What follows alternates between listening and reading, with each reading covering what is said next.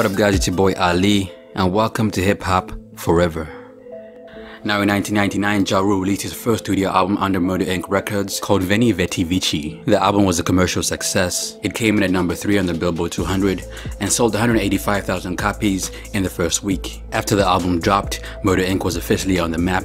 They started to dominate the airwaves at an alarming rate, and some even say the label became even more popular than Rocafella and Bad Boy Records. During this time, Murder Inc. experienced a lot of growth. They started to look for new artists, and one of the acts that got signed to the label was lavita Raynor, Raynor's sister, also known as Vita.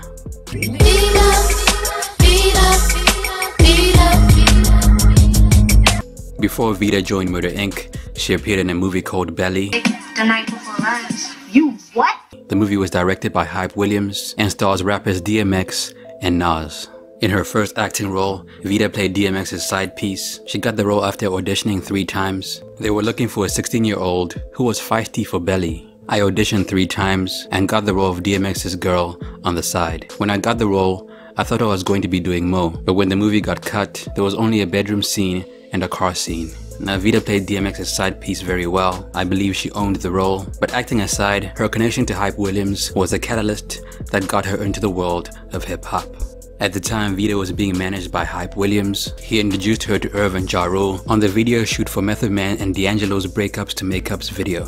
Initially, Vita was only supposed to appear on Irv Gotti Presents The Murderers album, but after she proved herself to the gang as far as rapping goes, she got signed to Murder Inc. Hype, who was my manager at the time, introduced me to his colleagues, which were Irv Gotti and Ja Rule. I met them at a video shoot. I was supposed to only be featured on Irv Gotti Presents The Murderers album, but they wanted me to sign and be a part of Murder Inc. During her time on Murder Inc., Vita achieved a reasonable amount of success. She appeared on several hit records such as Down For You and Put It On Me. We've been down since junior high, so when life get hot as July, it's the world against you and I. Vita put in a lot of work in at Murder Inc. However, despite her best efforts, she failed to release a solo album under Murder Inc. Records. Over the years, it seems like Vita has disappeared off the map. She hardly does interviews, and she's not putting out any new music. So the question is, what happened to Vita? V-I-T-A, yeah, your girl is in the building. Now, a lot of people assume that the reason Vita's album didn't come out is because her mother passed away. It was reported Vita took time away from hip-hop because she wanted to heal, but according to the ex-Murder Inc. artist, that's not true. At the time, Vita felt like she wasn't in control of her own career. She was a new artist on Murder Inc. and felt like a small fish in a big pond. Vita felt like her album didn't come out because of label issues. More specifically, she was not in control of her career. The album not coming out wasn't because of my mom passing away. There was a lot of stuff going on in Murder Inc. that was out of my control. I couldn't push the button. A lot of things happened within the crew that didn't permit for things to happen or for albums to come out. I was new to the team, so I couldn't dictate. Things were out of my control. I don't think it was because I wasn't talented. If I didn't, Hype Williams wouldn't have signed me. I believe it was about timing. Speaking of label issues, one reason why Vita's career didn't take off is because Irv paid too much attention to Ja Rule. Like Jay-Z and Rocafella, the entire label was built around one artist, and in a situation like this, the flagship artist usually gets the most attention from the label. At the time, Vita had a moderate buzz and didn't have a full project out. Vita felt like her singles were hot and her fan base was growing. However, she feels like she wasn't getting enough support from the label, and as a result, she began to grow frustrated. I just felt like, damn, why isn't my album coming out? I did some singles that were hot, but Irv was working with Ja. Now, according to Irv, his relationship with Vita eventually turned sour. He claims Vita got big-headed and wanted to do things her own way because she didn't think she was getting enough attention from the label. Vita started getting a big head, started talking crazy. I want to do this. You don't know what the fuck you're doing. Now, in my opinion, Vita got sidelined when Ashanti and Charlie Baltimore joined Murder Inc. Before they joined the label, Vita was the first lady of Murder Inc. After years of grinding, it seemed like her album was about to drop any second. However, it kept getting pushed back. I believe this happened because Irv thought he was onto something, literally, when he signed Ashanti. Irv knew Ashanti was going to be successful, but her being that successful that fast threw him off. It was difficult for him. It seems like Irv's desire to push Ashanti and Charlie Baltimore ultimately meant that Vita got less attention from the label. If Vita's album dropped, she might have done decent numbers, but unfortunately for her and her fans, we'll never get to find out. Speaking of label politics, Vita's career suffered a huge setback when she couldn't clear a sample for her album. In 1991, Madonna released a song called Justify My Love. Waiting for you to justify my love. To date, it's one of her most successful songs. It debuted at #1 on the Billboard 100 and spent 2 weeks at that position. Why am I talking about Madonna, you ask? Well, Justify My Love was remade by Vita and Ashanti and featured on the Fast and Furious soundtrack in 2001. Vita made 2 versions of Justify My Love. One version was identical to Madonna's original hit. That version ended up on the Fast and Furious soundtrack, while the other version has Vita rapping on the track. I decided to do it to show my versatility. I love Madonna's voice, and I thought my voice would sound hot on it. Coincidentally, Madonna cleared the version of Justify My Love that was similar to her own, but she wasn't feeling Vita's rapping version. In any case, Vita is thankful that she got to work on a song with Madonna. She isn't bitter, however I'm sure she wonders what would have happened if the rapping version of Justify My Love came out. It was an honor for me to remake something that she's done. I'm also a big fan of Lenny Kravitz, who co-wrote the song, so the combination of the two was just great. This was a turning point in Vita's career. The version of Justify My Love that got released didn't get a lot of attention. In fact, if you listen to the song, it sounds like a complete knockoff of the original. You to justify my love, hoping. Vita knew this. She recorded a rapping version of Justify My Love because she wanted to make the song her own, but after Madonna shut her down, she had no choice but to let the song die. Vita regrets not having a lawyer during her time at Murder Inc. She didn't know much about the business because she was a kid. Clearly, Vita believes that if she had better legal representation back then, she would be in a better place today. I'd cross my T's and dot my I's. I'd make sure I use the money I'm making to have a lawyer. When you're young, you don't have money. Make sure you have a great lawyer on your team. Learn to be a better business person, even if you have to take some classes. Also, Vita learned how to be her own person and how not to rely on other people. To her, the label didn't do enough for her as an artist, and she blames herself for putting her career in their hands.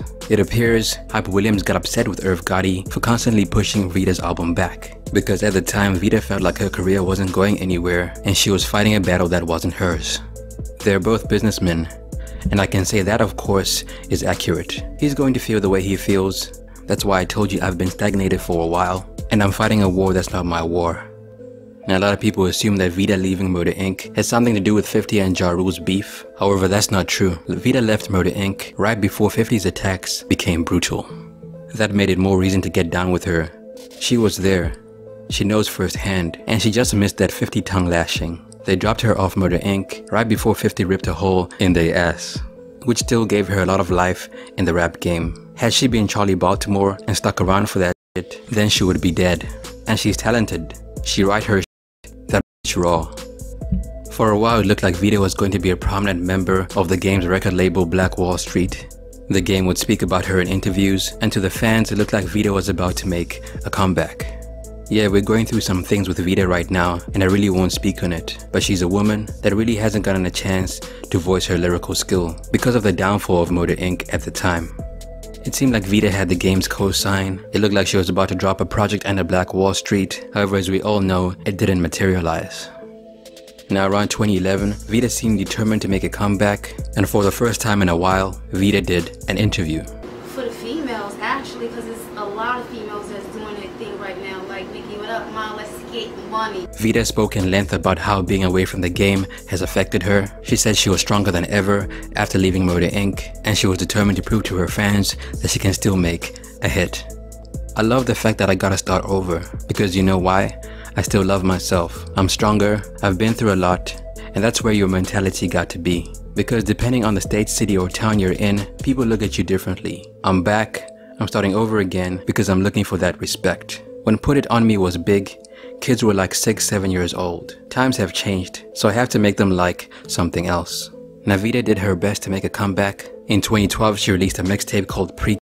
The project is 14 tracks in length and barely has any features. It appears Vita was using Lil Wayne's formula of rapping over beats that were already used. If I had a hobby, I would probably be dipping with this hot toddy, bumping hot. It seems like Vita was trying to let her fans know that she can rap over modern beats and still sound good. And for the most part it works. Vita sounded hungry. Vita fans should have been all over this project. However, it seems like most of them didn't even know that it came out. For a brief moment in time, Vita worked on music overseas. In 2017, she teamed up with European rapper CHG Unfadable and released a few songs. Never see me dance on the dance floor. Never see me wine on the dance hall. My milkshake bring all the boys out. Vita hops in and out of the music scene when she sees fit. It works for her. However, it's no secret that she isn't dropping enough music to keep up with the attention span of today's listeners. Lately, it doesn't seem like Vita is releasing any new music. As far as her social media goes, Vita doesn't seem to have a Spotify page, which is a shame because she's missing out on a lot of streaming revenue. Vita's YouTube page has about 104 subscribers, and her Instagram has about 40,000 followers. Vita and Murder Inc. managed to sort out their differences. Both parties knew that there was more money to be made as a team, and as a result, Vita returned to her Murder Inc. family.